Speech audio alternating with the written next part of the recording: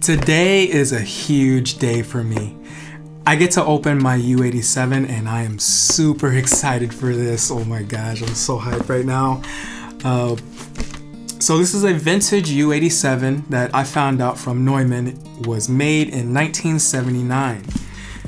I acquired this for my 30th birthday. Sadly, it was not working. The previous owner somehow ripped the XLR port out of the microphone. So, of course, this doesn't work. And I had to send it out to Neumann, of course, to get it serviced. And literally, as of the time of this recording, about 10 minutes ago, December 13th, I just got it back. So I am super excited. I am pumped. I can't wait to see what it looks like.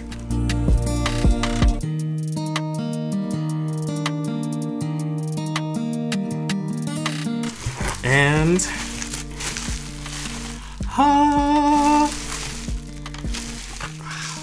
gosh.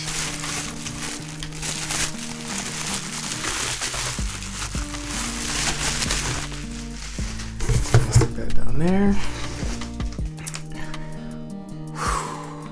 The moment of truth.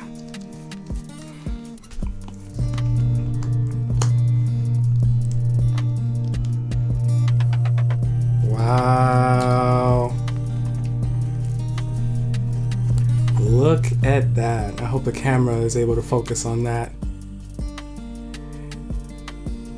They wrapped it up and everything. This is so cool.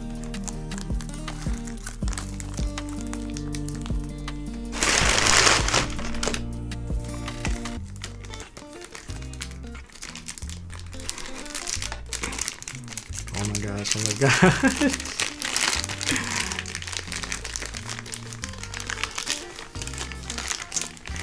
Okay. No way. Okay, so when I initially had this mic, there was a lot of like black stuff on the front of the microphone. It was kind of dirty.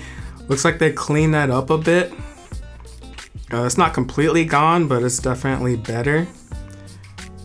Still got the dent that was there originally when I got this.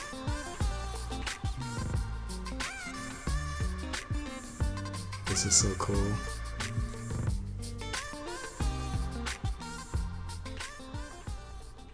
This is what a serviced vintage U87 sounds like. I have this mic plugged directly into my Neve 88 RLB microphone preamp into my Apollo X8P interface.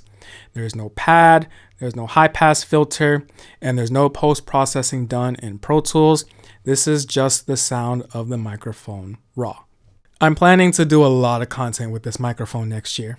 I own a TLM-103, so for sure, I'll be doing a shootout between the TLM-103 and my U87. I'm planning to do a shootout with the TLM-102, a current production vintage U87 AI, and fingers crossed, hope I can get in the studio and get a comparison between this and a vintage U67.